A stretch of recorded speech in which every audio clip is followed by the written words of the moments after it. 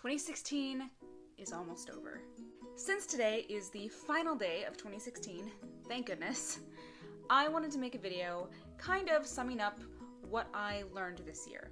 Last year, at the beginning of 2016, I dubbed 2016 the year of Lindsay, and I kind of just wanted to explore who I am as Lindsay and what I wanted as my own person. And it was really cool. I did a lot of really cool things. I did a lot of new things. I did a lot of things that I never thought that I would do, and they all turned out pretty well. But I think this year was a good jumping off point and a really good start of just figuring out who I am as a person. On to some things that I learned from 2016. I don't have to always agree with what other people think or feel.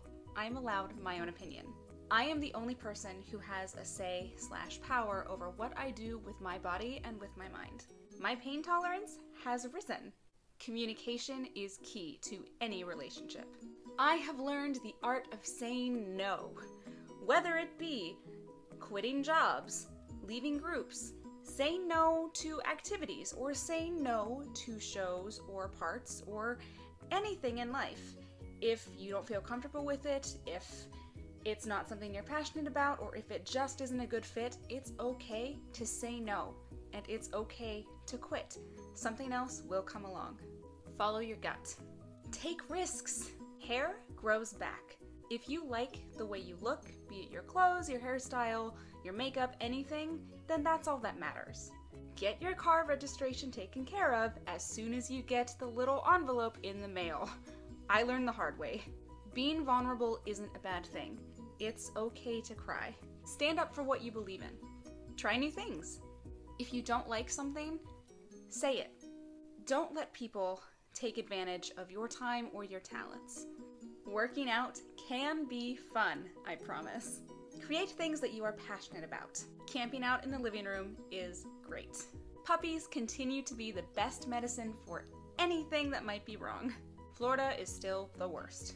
Sorry, Floridians. When walking outside, keep a firm grip on your phone, or better yet, don't take it out of your purse, because, as I learned, someone might steal it right out of your hands. If you are involved in any type of show, or arts, or film, or theater, always be respectful and thank the crew, because they are the ones that make or break any project. Girls' nights are amazing and necessary. Be open to the feelings and opinions of others, even if you might not agree with them, at least hear them out. Don't be afraid to make choices for you. You are your own person. No one else can decide what you're going to do with your life. Always lock your doors. Stay sexy and don't get murdered. Read books. Actual, physical, hardcover books that you can turn the page and smell the paper and see the words in front of you. Sometimes things on screens aren't always better. Sing in the car. And finally, always remember that love is stronger than hate. I hope that 2016 had at least some good things for all of you, like it did for me, and I wish all of you a very happy and a very, very positive 2017. See you next year.